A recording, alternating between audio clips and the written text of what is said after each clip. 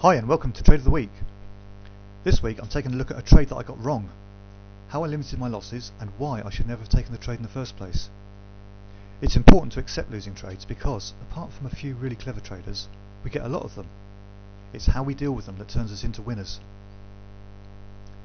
Last Tuesday I called a double top in EuroSterling, but that was based on a 30-minute chart and I still felt the daily chart was showing a rising uptrend. Using that interpretation, I set a limit order to go long on the expected pullback, and although the bounce didn't reach my original target, I did make money.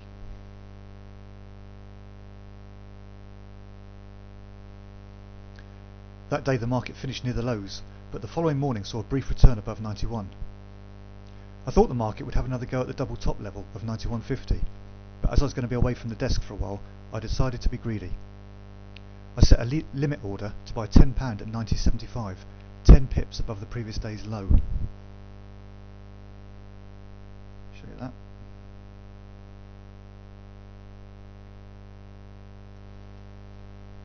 On both the previous occasions, the price had bounced off that level to briefly break 91. I placed my stop loss at 90.55, 10 pips below the previous day's low. The price hadn't been below 90.59 for the previous 3 days, so if it hit that level today, I thought it would probably head even lower. On a £10 bet size, my risk on that trade was £200. Although I felt the market would retest the 91.50 level, it was having a short-term problem holding above 91. So I set my limit order to close half of my trade at 91, and I'd run the balance with a stop loss at break even. My exit strategy was my usual combination of candle patterns, oscillators and moving averages. I returned to find my limit order filled and the price now a couple of pips higher.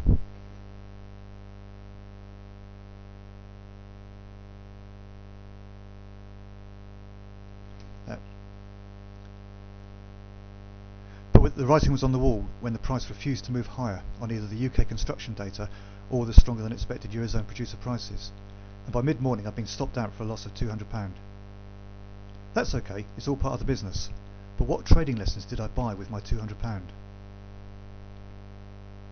As a fan of candlestick patterns, I shouldn't have had to pay £200 for the blinding obvious. The daily chart showed the previous day's close had formed a bearish engulfing candle. How simple is that?